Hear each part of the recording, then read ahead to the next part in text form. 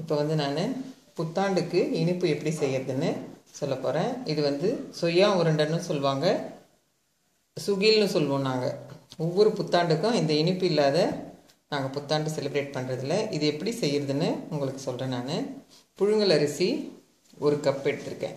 1 cup புழுங்கல் அரிசினா 1/4 cup பச்சரிசி, 1/4 cup உளுத்தம்பருப்பு. இதை பாருங்கள், ஒரு தோல் இருக்கலாம், ஒன்றும் பிரச்சனை இல்லை. என்னோடய வீடியோஸில் நான் இந்த பருப்பு எப்படி ரெடி பண்ணுறதுன்னு சொன்ன பாருங்கள், அதே மாதிரி ரெடி பண்ணி வச்சுருக்கேன்.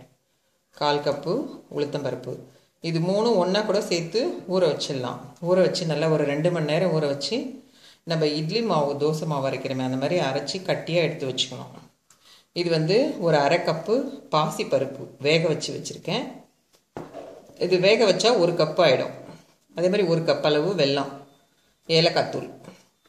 இந்த மாவு அரைச்சதும் உப்பு அதுக்கு தேவையான அளவு கொஞ்சம் போட்டுக்கணும் மாவில். இதுக்கு ஒரு சிட்டிக்கை, இந்த வெல்லத்துலேயே கூட ஒரு சிட்டிக்கை உப்பு போட்டுக்கலாம். ஒரு சிட்டிக்கை உப்பு போட்டுட்டு ஏலக்காய் பவுடரும் இதிலே போட்டுடலாம். போட்டுட்டு இது ரெண்டும் நம்ம அடுப்பில் வச்சு பாகம் கிண்டுற மாதிரி கிண்டணும்.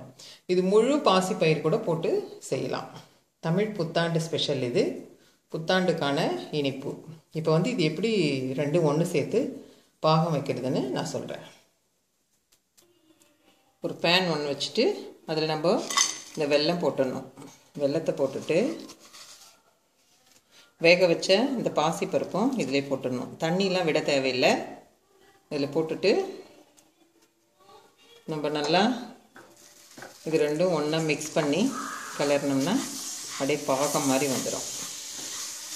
நல்லா கொஞ்சம் நேரம் கலர்னோம்னா நல்லா கட்டியாகிடும். இதை வந்து சூடு ஆறுனதும் நம்ம நல்லா உருண்டை உருண்டையாக பண்ணி வச்சுக்கணும். பாருங்க, இவ்வளோ மெல்ட் ஆகிடுச்சு. நல்லா பாருங்க, இது நல்லா இந்த வெல்லம் எல்லாம் கரைஞ்சி வரணும். இந்த அளவுக்கு நல்லா மிக்ஸ் பண்ணிக்கணும். இது நல்லா தண்ணி சுண்டுற வரைக்கும் கிண்டணும். அப்படியே நல்லா பாகம் மாதிரி கட்டியாக வந்துடும். அப்போ வந்து நம்ம உருண்டை பண்ணி வச்சிடணும்.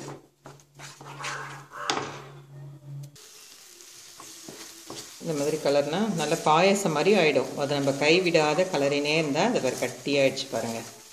இந்த அளவுக்கு கட்டியானதும் ஆஃப் பண்ணிடலாம். இது சூடு ஆறிடுச்சுன்னா அப்படியே உருண்டையாக உருண்டை பிடிச்சிக்கலாம். நம்ம வந்து கொஞ்சமாக நெய் விட்டுக்கலாம். இதில் 1 ஸ்பூன் அளவுக்கு நெய் விட்டு கலர்னோம்னா நல்லா பாத்திரத்தில் ஒட்டாமல் நல்லா வரும்.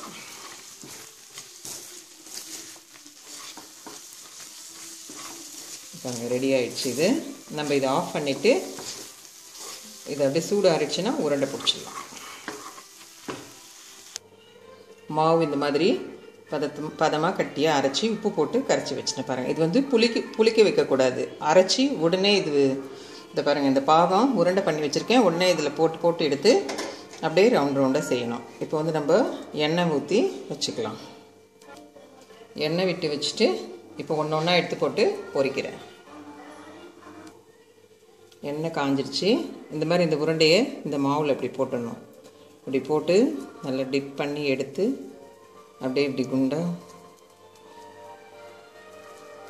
நல்லா கரகரன்னு இருக்கும். இந்த மாதிரி எடுத்து அப்படியே எண்ணெயில் போட்டுடணும்.